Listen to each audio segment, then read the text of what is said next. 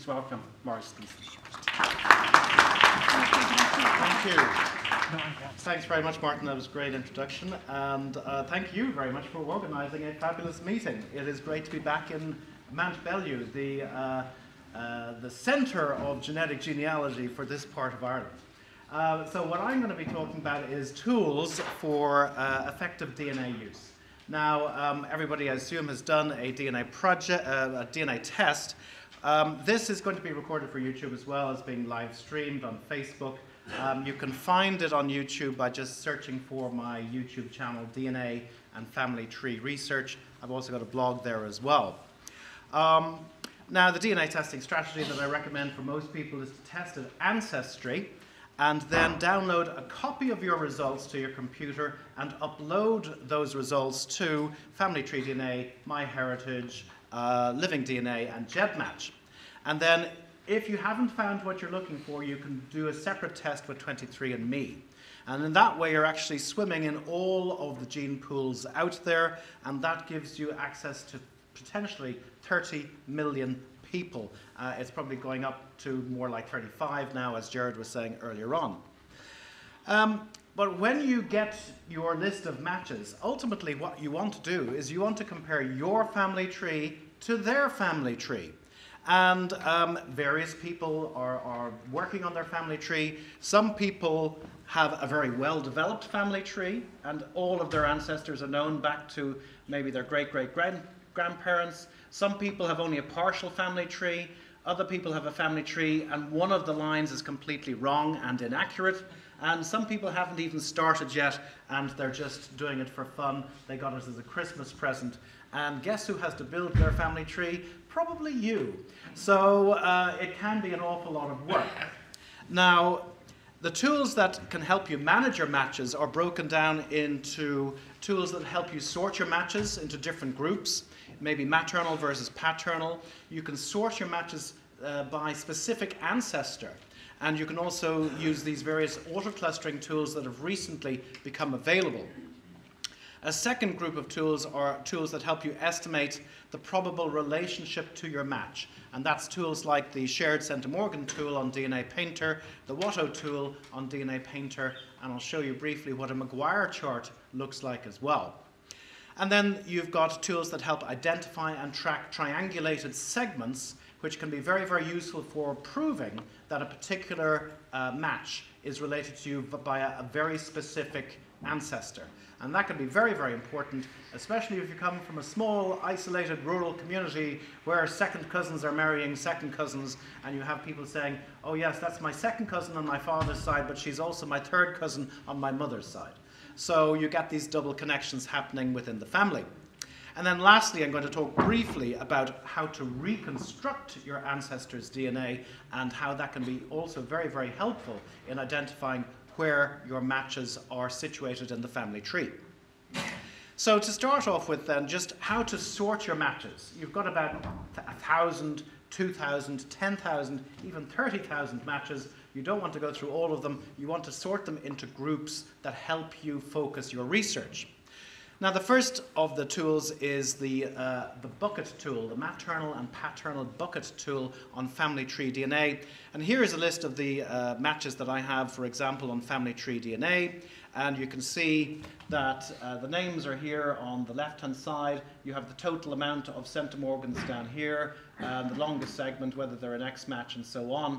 And up here, you have a paternal tab. And you can see there's 843 in there, and a maternal tab, 334 in there. And I'm just going to move this over here because it's probably easier for me to show you using the computer rather than using the screen, and it saves me having to turn around. So I have 2,800 matches altogether, but 800 are paternal and 300 are maternal. And this is a very, very useful way of dividing your matches. The maternal ones have this little red icon here, and the paternal ones have this little blue icon here. Now, a lot of people will know how to use this, but I've got a little trick. You can put your family tree up there, and if there are known matches within your family tree, you can click on that person and link their DNA results to your family tree. And you can do that. That's quite easy.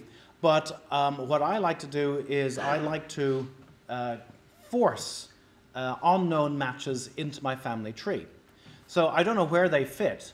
I don't know whether they're on my mother's side or my father's side, unless they match other people. So if I have a known match, I will see what other matches they share with me, and then what I will do is I will force a match into the tree. So for example, here's me, and if I click on Add Relationship, and then click on Father, and then Confirm, I can put in Dad, and there it is there, and there I have my dad. So I'm just building a tree from scratch here. And then I can click on Dad, and I can do the same thing and add his father, and call that Granddad. But then underneath Granddad, I can put in any matches. They're obviously the wrong place in the family tree, but if I know that it's definitely a match on my paternal side because it matches my dad's first cousin, I can actually force a person into the tree. So if I add a daughter, for example, I can start typing in the name Patricia, and Family Tree automatically says, well, there is a Patricia in your list of matches. This is probably the Patricia you mean. Do you want to link this particular Patricia that you're entering in the family tree to this DNA match? And I do, but what I don't want to do is I don't want this box here to be clicked.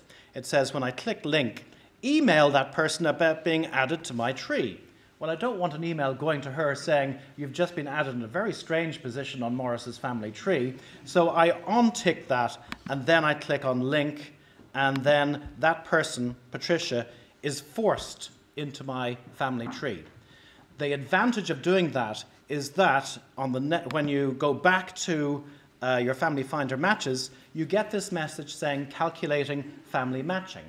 And anyone who matches that particular DNA match that you've forced into the family tree will get added to that paternal bucket there.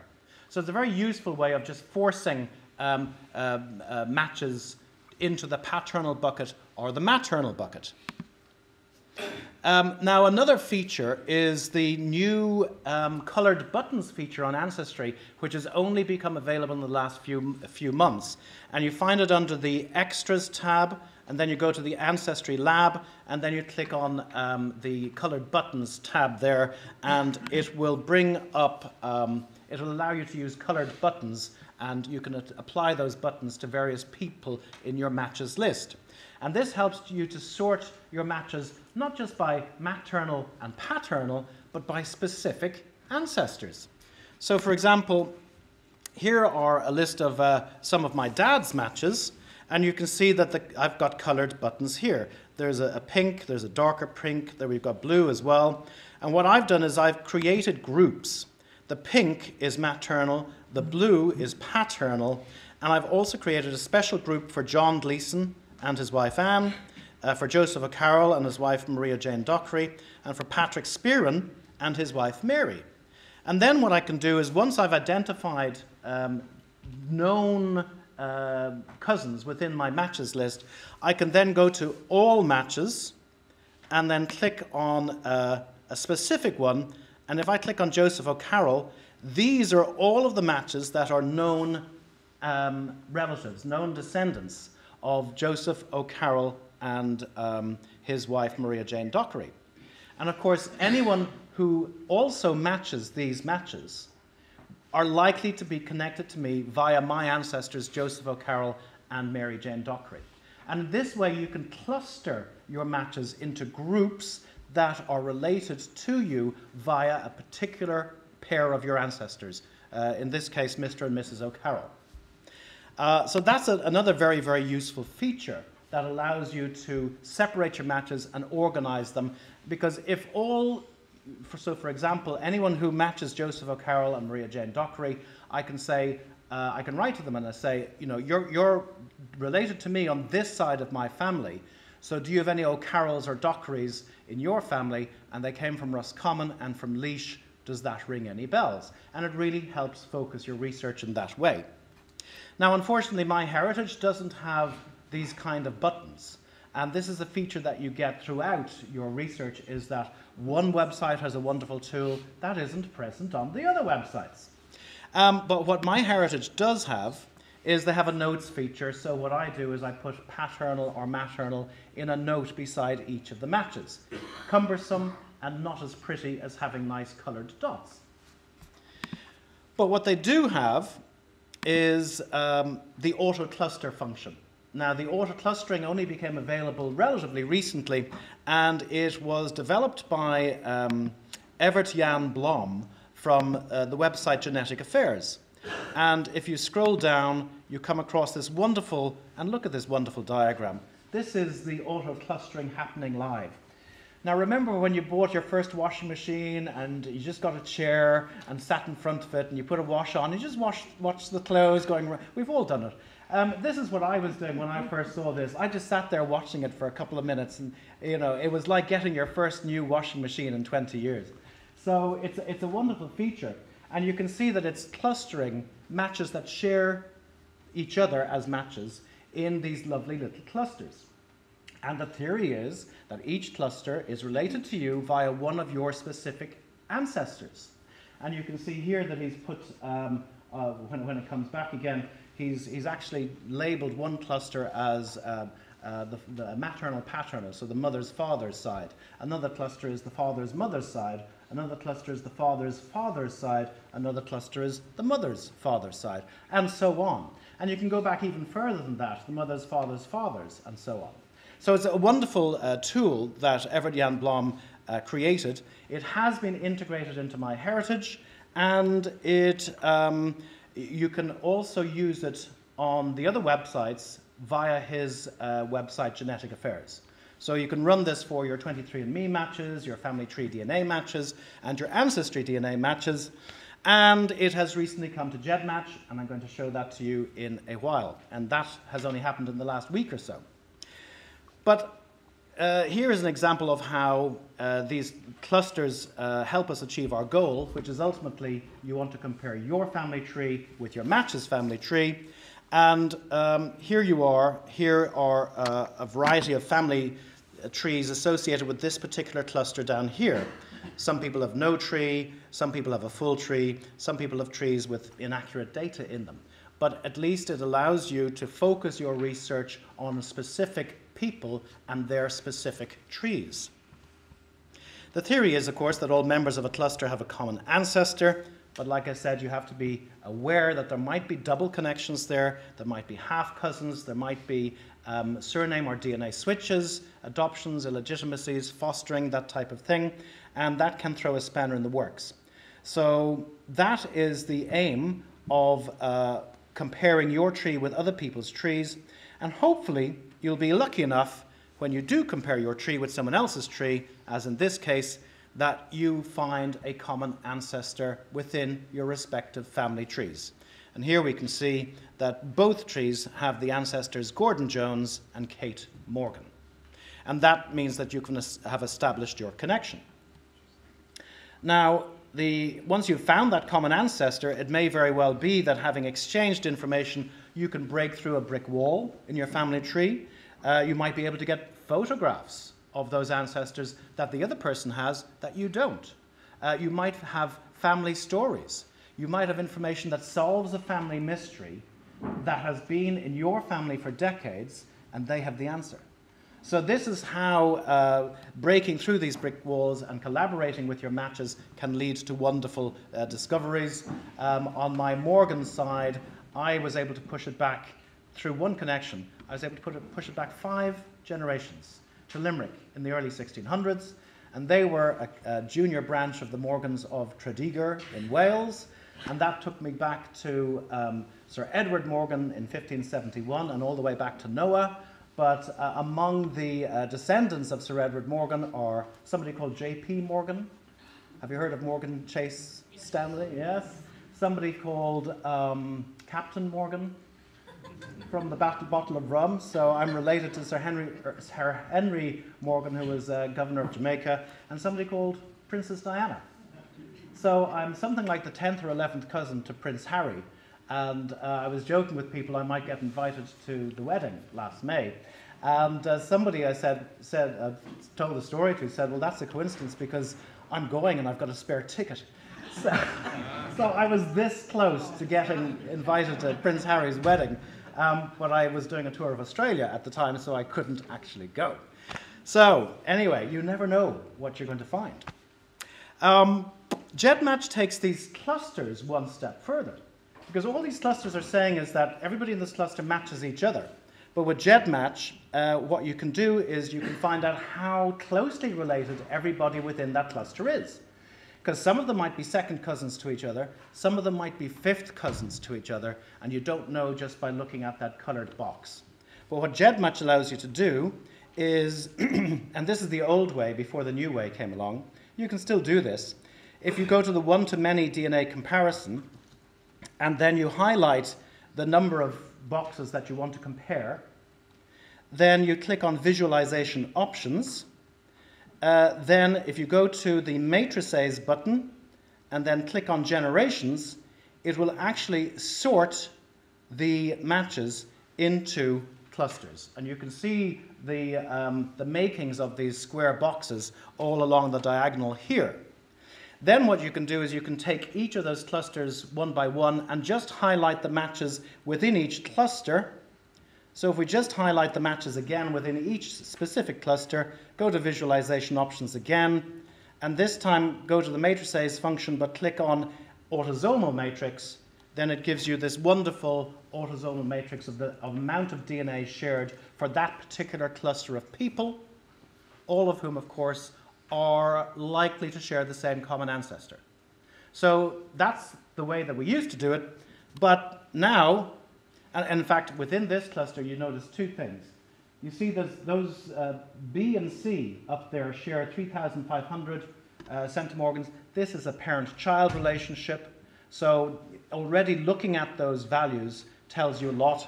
And also the ones down here at the bottom, 831, which is K, and 831, which is I. The I and K would be probably first cousins, could be a half-nephew, but it tells you, again, how those people are related to each other. The remainder of the people, all 25s and 30s, and sometimes in the teens, they're more likely to be the fourth cousin, fifth cousin level. And that might be beyond the reach of documentary evidence. So already, because you've got a much more detailed box of shared DNA results and values, it tells you a lot more about the nature of the relationships between people in that particular cluster. But just in the last week or two, Gedmatch has brought in the Autoclustering tool, and that allows you, if you've got Tier 1 access, to click on that. You can put in any match number here at all. So you put in your kit number there. You can lower the threshold, raise the threshold. I have experimented with up to 250 and down to 25. And this is the kind of lovely diagram, which is quite visually stunning, that I get for my matches. And I can tell just by looking at the people that are in this first cluster that these are people that go back, that are related to me via my great-great-great-grandparents, Timothy Gleeson and Catherine Ryan. And that really helps me focus my research. The other ones, I'm not so sure, but again, it allows me to say these people are related to me, what is the common ancestor, and I can go looking for that common ancestor. And then, of course, you can click on these boxes here, say, for example, this first orange box, and that will allow me to submit to multi-kit analysis, and I can then again get the actual centimorgans shared for each of the people in that particular cluster, which allows me to roughly place where they're going to be in relation to each other. So that's sorting your matches. The next one is estimating the probable relationship to a match. And for this, you need, well, we're going to talk about the Shared Centimorgan tool, the WATO tool, and the McGuire Chart. Now, the Shared Centimorgan Project tool is on the DNA Painter website, developed by Johnny Pearl, Leah Larkin, and Andrew Millard. And you simply put in the amount of DNA that you share with a match, and it will generate a list of relationship probabilities. And this is really useful for trying to visualize where your match sits in your family tree. So for example, if we put in 157, it comes back with the results that there's a 53% probability that the relationship is somewhere in this first bundle of relationships. And within that first bundle of relationships, the most common among them would be a second cousin once removed. In the second bundle of relationships, there's a 26% chance it's one of these. The most common within this bundle would be second cousin. And in the third bundle of relationships, there's a 14% chance it's one of these. And the most common relationship within this bundle would be the third cousin relationship. So it's a great way of just getting some idea of where the person sits and how likely it is this relationship or that relationship.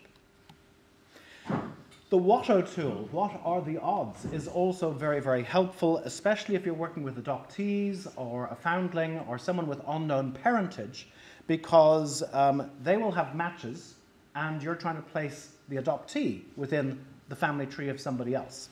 So in this particular situation, Peter is a match at 451, Edward is a match at 201, and I can place the adoptee in various places on this particular family tree. We call them hypothesis 1, 2, 3, 4, 5.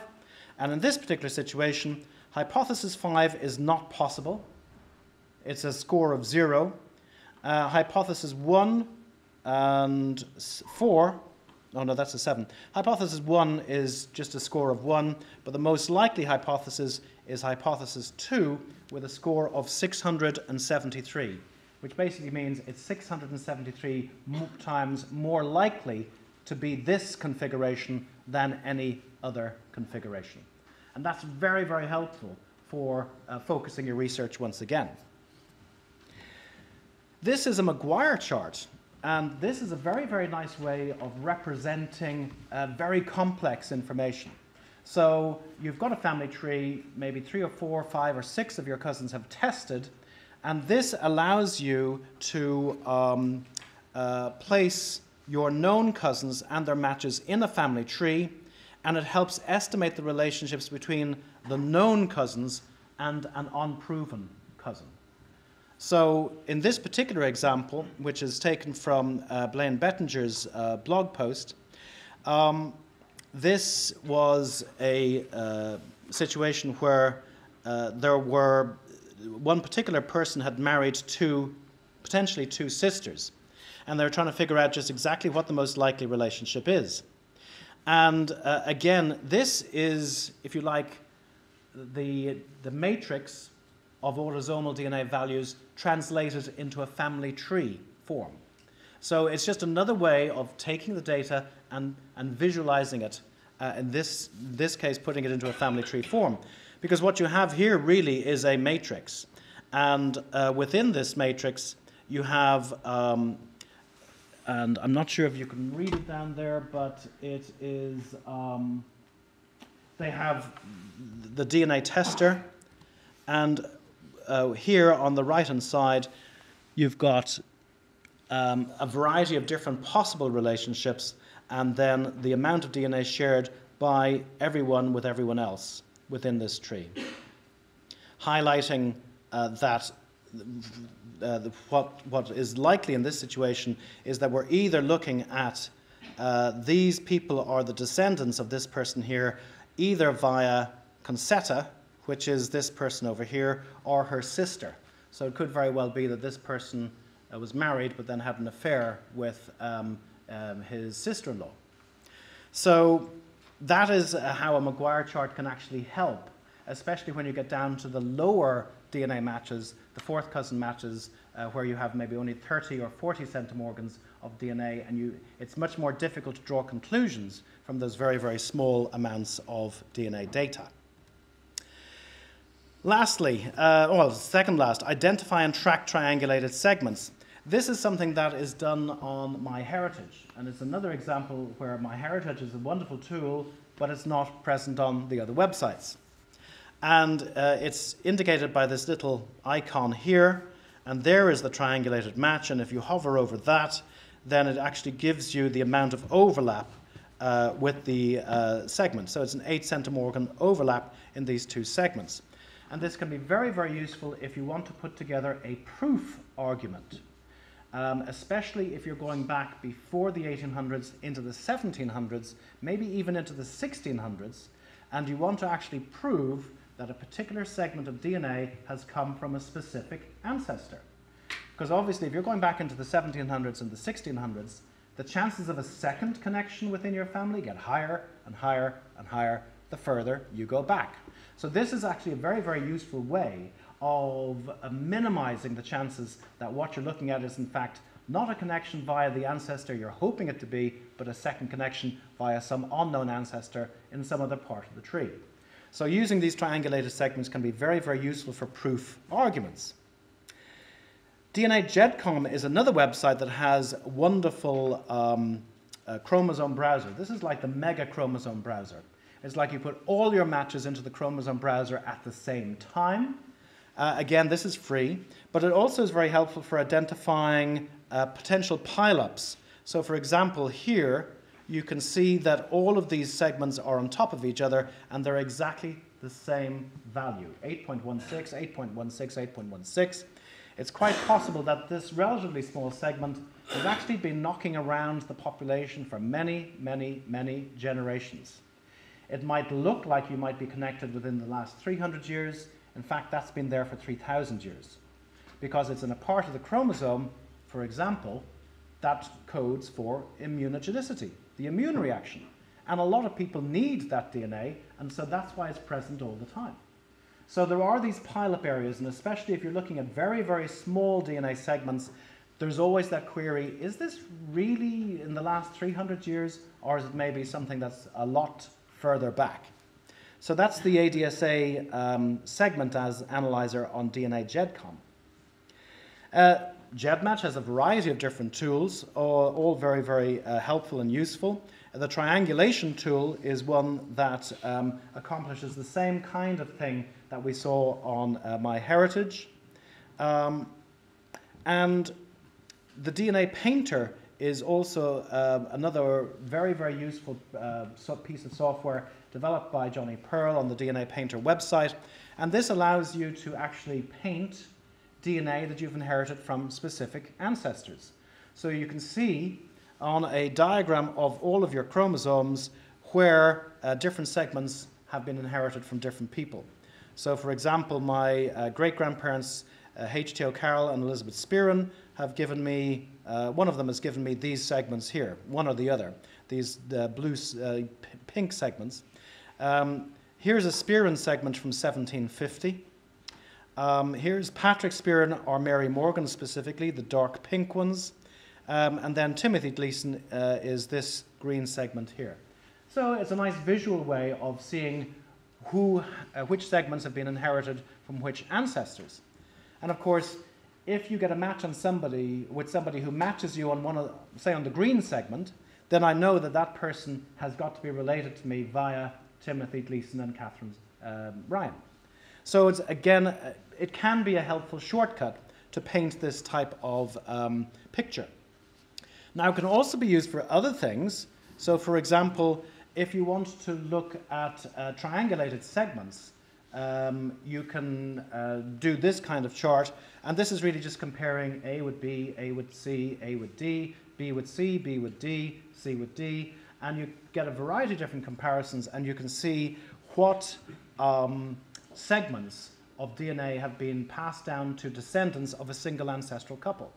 So you can modify and adapt this tool for a variety of different uses other than painting your own ancestral DNA segments.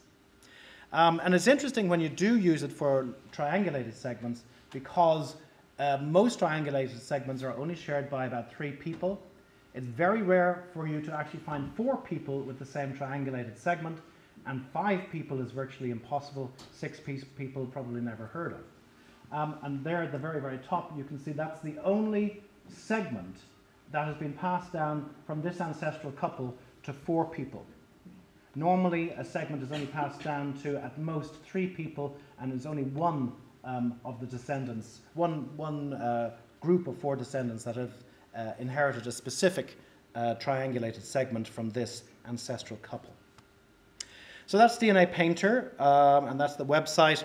There's a very, very useful introductory video on that by Blaine Bettinger, so I'd certainly encourage you to watch that video. It only goes on for about 40 minutes, but is well worthwhile looking. And the last thing then is to reconstruct your ancestors using the Lazarus function on Gedmatch. And this can be very, very useful and can reveal secrets within your DNA matches that were not apparent when you're just dealing with living people. And to do this, you go to the Lazarus function on Gedmatch, and Martin McDowell has done a very, very useful video of this at Genetic Genealogy Ireland, Belfast, back in 2018, called Raising the Dead, because it was around about Halloween that we were doing this.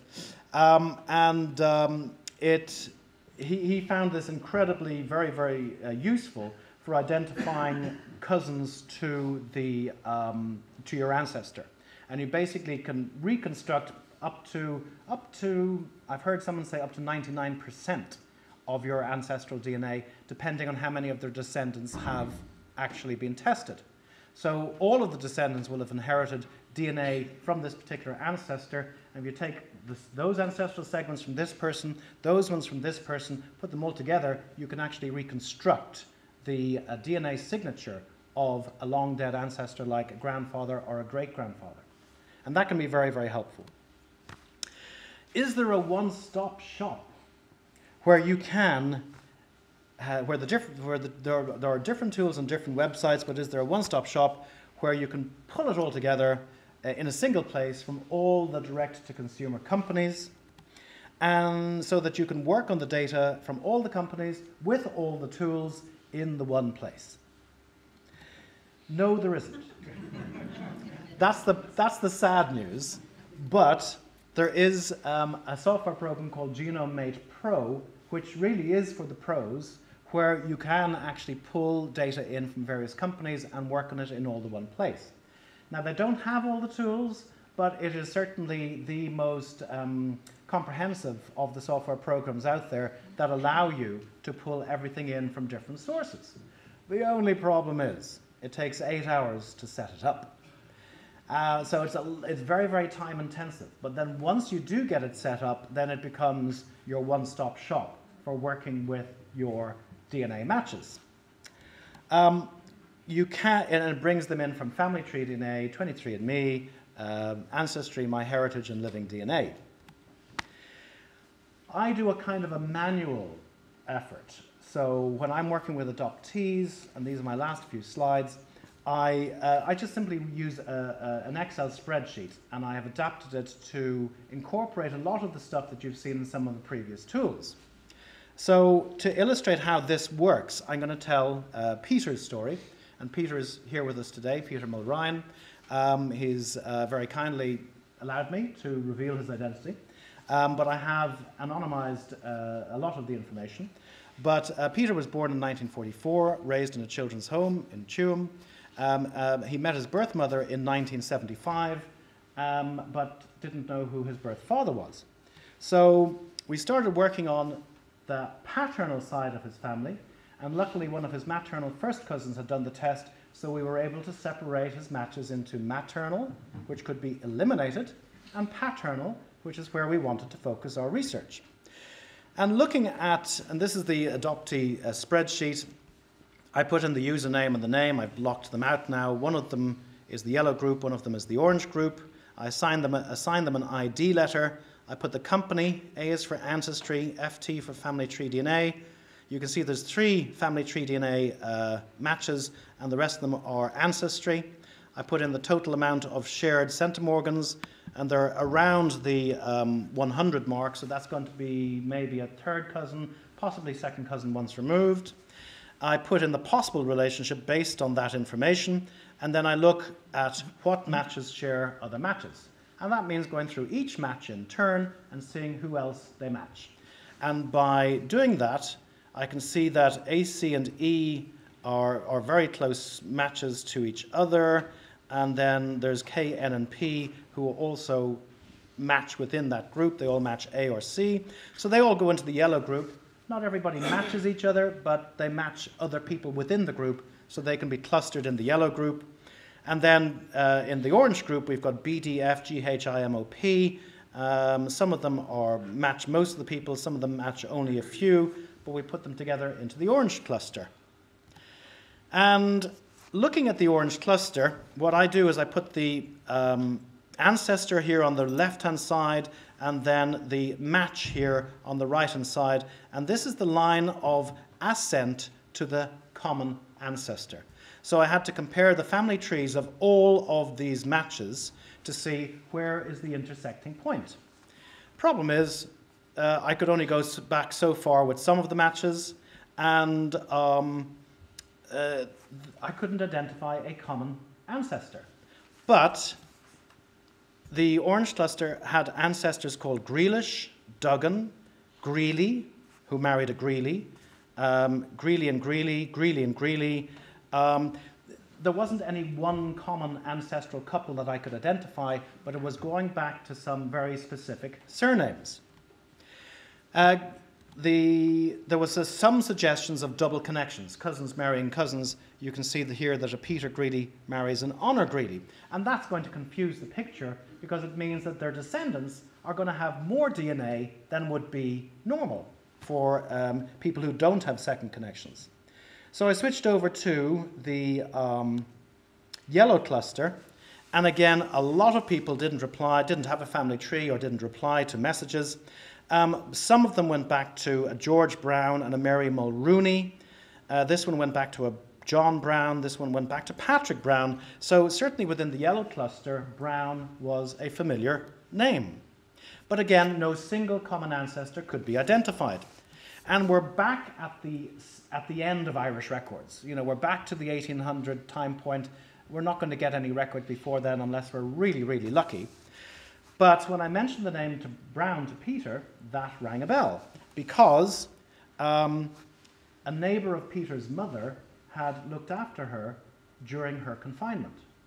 And this was only this was a piece of information that came out when the name Brown was mentioned. Oh, now that you mentioned Brown, that reminds me. So we had a clue here that perhaps this Mr. Brown, who was Peter's mother's neighbour, might have something to do with his paternity. And so we switched focus from the DNA to this specific Mr. Brown. Now, the interesting thing is that all of the yellow group went back to this cluster of townlands in East Galway, and all of the orange group went back to this cluster of townlands in East Galway. And Martin's going to talk about maps later on, and this is a very, very useful way of saying you're on the right track because the yellow cluster ancestors are actually living beside the orange cluster ancestors. And focusing on Mr. Brown, we found he had two siblings. On his father's side, his father was Thomas Brown, and it went back to George Brown and Mary Mulrooney, who were an ancestral couple in the yellow group. And then on Mr. Brown's mother's side, it went back to Margaret Greeley, and her parents were Greeley and Duggan, surnames we encountered on the orange side. So it looked like we were on the right track, and that we actually had found a candidate for Peter's father. But the next question was, is there anyone we can test within that closer family that would actually help confirm that we were on the right track? And that meant building out the family tree, and by so doing, we actually found a first cousin of Mr. Brown was still alive and living in England. There was a 40-year difference between the birth of Mr. Brown and the birth of his first cousin. He was born in 1895.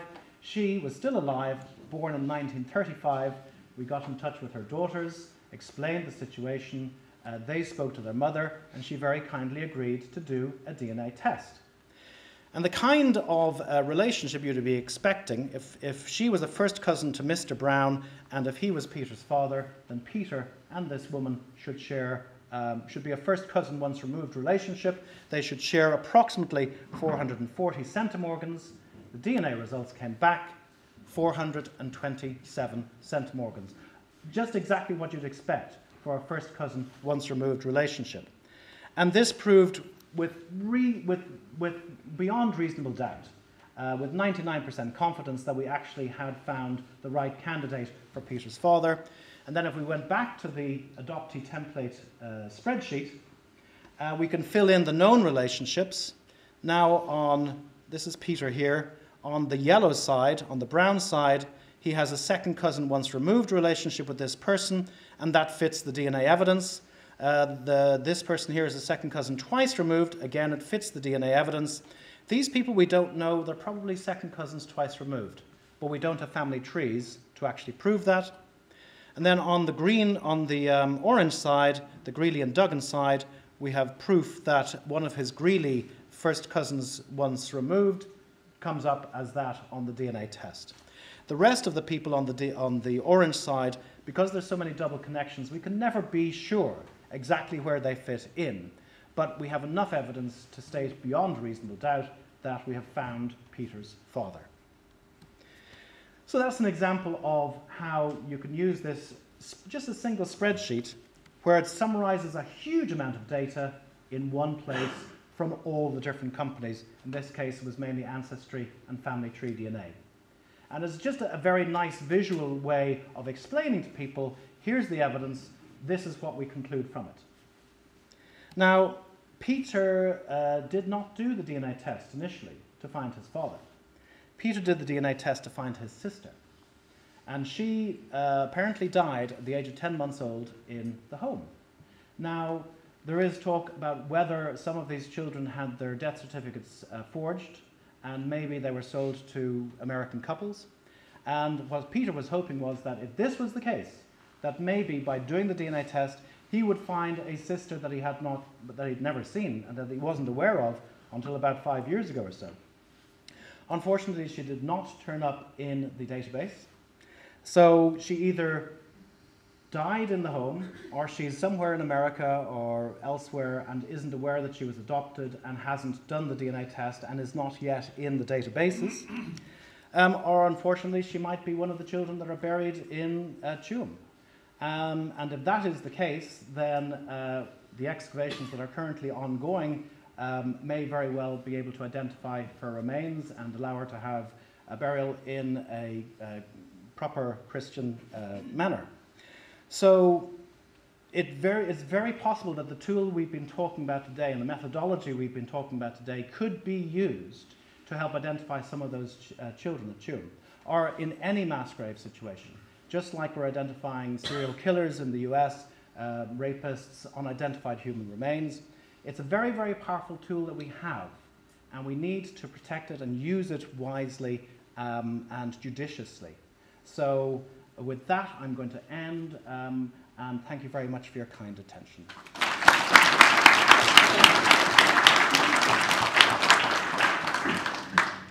Absolutely wonderful, and as well, huge thank you to Peter for allowing that story to be there. And I think we hope Peter knows.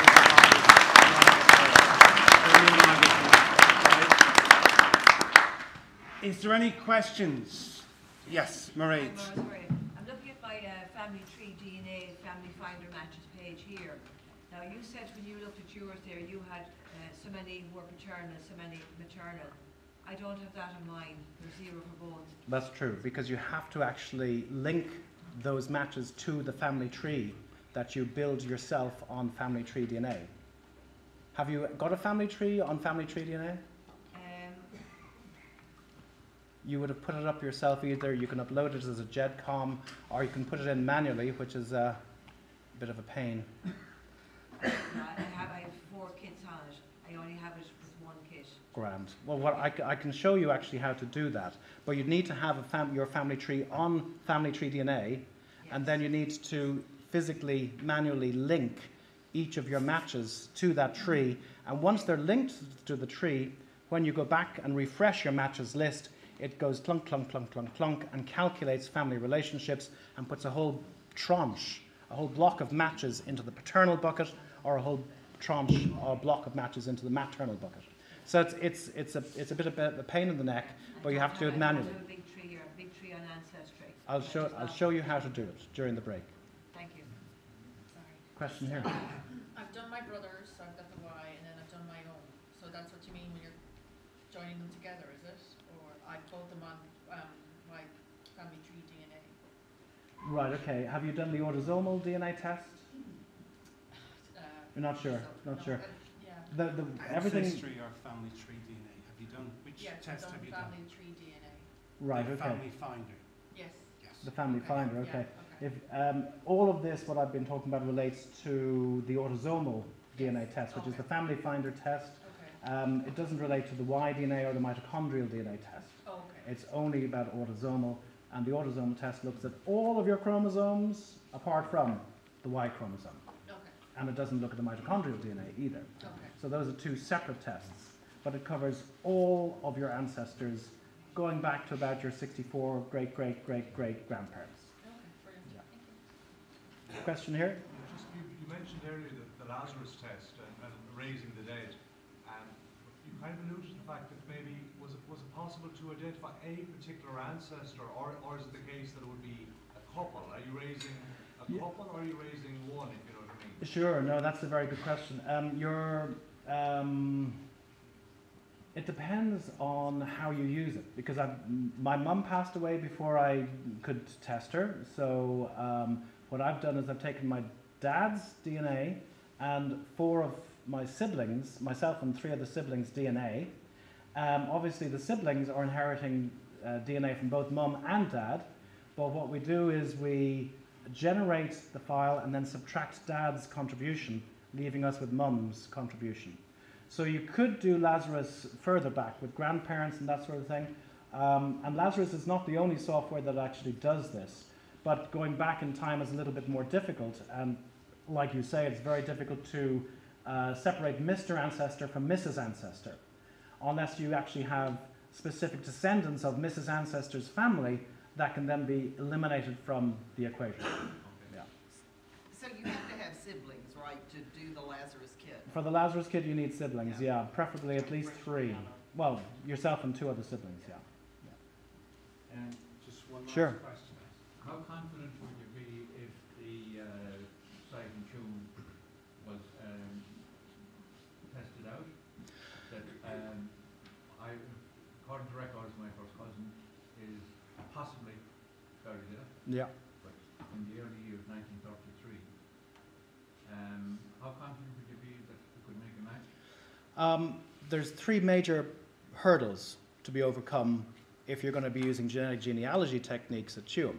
And before they would start using these techniques, they'd exhaust the possibilities from using the ordinary tests that they do, like the forensic tests that they would do in any kind of crime scene investigation or any kind of mass grave situation.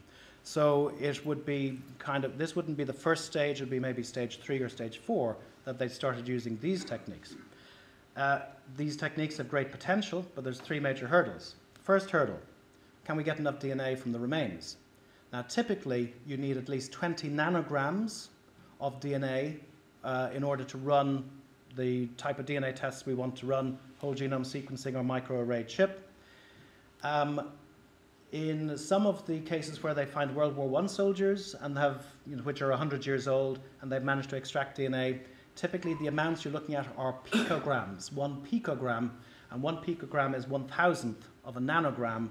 So if you need 20 nanograms and you're only getting 1 picogram, it's 20,000 times less than you actually need. That's a challenge. However, technology is advancing so fast that we need 20 nanograms today. Next year it could be 2 nanograms. The year after that it could be 200 picograms, and soon you're going to be down to the 1 picogram level. So again, that's the first hurdle. Second hurdle is, what do you compare it to?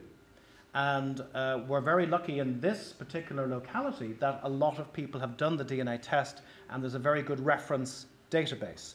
Much stronger than, say, you'd have in the UK, where a lot of people are not testing because they've got parish records that go back to the 1500s, and the attitude is, why would I need to do a DNA test? I've got records that can take me back further than any DNA test can. So a lot less people in the UK have done the DNA test. So we're lucky here that in Ireland we're actually testing more people per head of the population than a lot of other places. And then the third hurdle will be actually getting somebody to do the analysis. So you saw the kind of analysis that I've done for Peter's particular case.